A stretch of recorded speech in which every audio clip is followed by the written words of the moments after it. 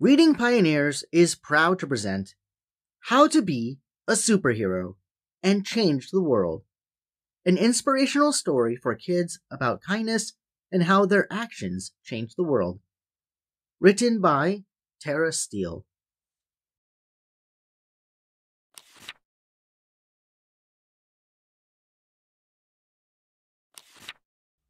On my way home from school one bright afternoon, I saw a real flying saucer that came from the moon. It came down with a whoosh in a gleaming gold glow. As my heart beat so fast, and as time moved so slow. Then a figure appeared as the door opened wide, and a real live alien stepped out from inside. She sparkled like sunshine with a smile that shone bright, and she reached out her hand and she filled me with light. Then I felt myself move. I rose up in the air as the light here grew dark, and then here became there. I was inside the spaceship, and we shot up so high. Then we zoomed off like lightning to the top of the sky. Then the alien spoke. "I'm Sally." She smiled. "Please don't be afraid, my beautiful child." She told me we'd fly on a voyage so great, on a journey through time, through the seconds of fate. "You'll change the whole world," Sally shouted with glee. "Be a brave superhero. Set your superpowers free." And I laughed as we zoomed through dark tunnels in space, and bright ripples in time, and through magic stargates. Then the sparkles grew dark as the spaceship slowed down. We went down with a bump by my school in the town. We walked to the playground, though no one could see. She had made us invisible, Sally and me. Then I suddenly knew, as I watched my friends play, we had gone back in time. We were in yesterday. And I got a huge shock when I looked round to see a small boy running past. A small boy who was me. Then I watched me slow down as a girl caught my eye. A girl with long pigtails who had started to cry.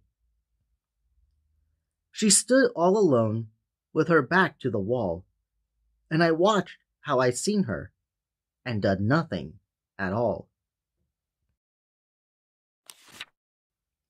And I felt so ashamed as we watched the girl cry. Why hadn't I helped her? Why hadn't I tried? "Don't worry," said Sally. "You can try it once more. Let's rewrite this timeline. That's what time travel's for." So again, the world whizzed, as again we took flight, and again we moved backwards through time and starlight. And invisible once more, we were able to hide on our spot in the playground near the girl who had cried. "Now change it," said Sally. "Ask your heart to do more. Change your mind with your superpowers. That's what they're for." So I looked right at the me who ran past, and I focused my mind, and he slowed down so fast. Then I watched as I turned to the girl by the wall, asked her why she was crying. Could I help her at all? And in time the girl smiled as I watched while we talked, and in time we were laughing as we chatted and walked. Then I felt Sally's touch, and she turned me around. We got back on the spaceship and left the playground. "I've got something to show you," Sally said, smiling bright, and she showed me a screen made of metal and light. Just watch it, she said. Here's the first time. Just see. And I looked at the screen, saw the girl, and saw me. And I watched me do nothing as the little girl cried.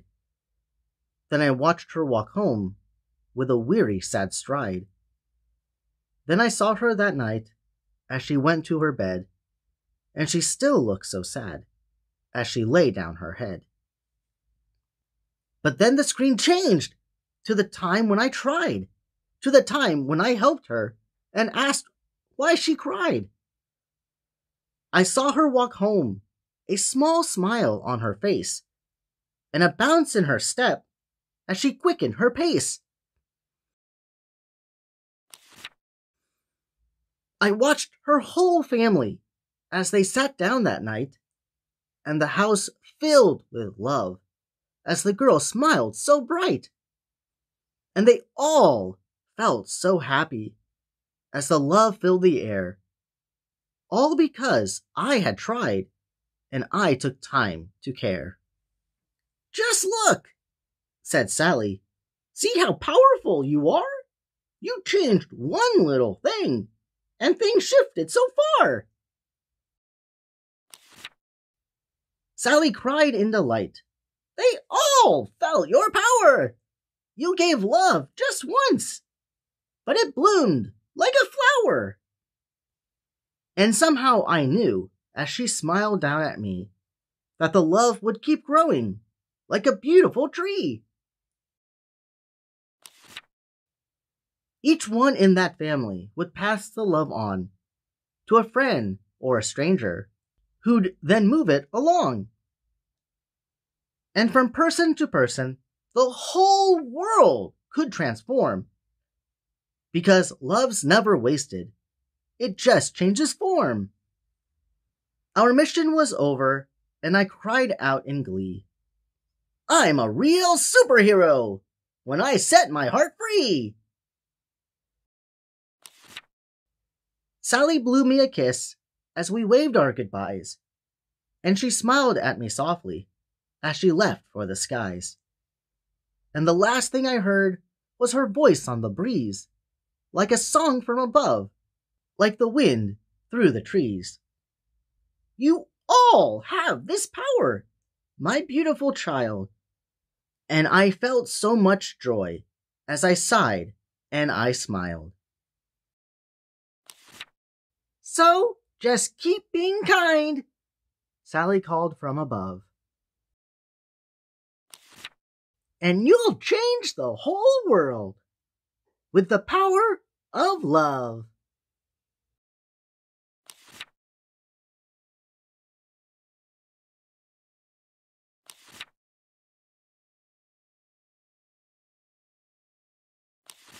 Thank you, Pioneers, for reading with us today to the book How to Be a Superhero and Change the World by Tara Steele. I hope you enjoyed the reading and this book and show your support for Tara by visiting her website, taracsteele.com, and checking out her amazing work. I really like the book because I always wonder about the things that happen and how they would change with one little difference. And this book greatly illustrates the effect that kindness and love can have on others. You can find this book on Amazon by clicking the link in the description box down below. If you have a book you'd like to be read on this channel, please send me an email, contact@readingpioneers.com, so we can turn it into the next video. Also, it would really help this channel if you like the video and subscribe to stay updated with future read-alouds coming soon. Unfortunately, this is it for today. While waiting for the next upload, we have a playlist on the left of other inspirational stories, and on the right is our most recent read-aloud. Thanks again, readers, for joining us today, and until next time, I hope you all have an amazing day. Bye-bye.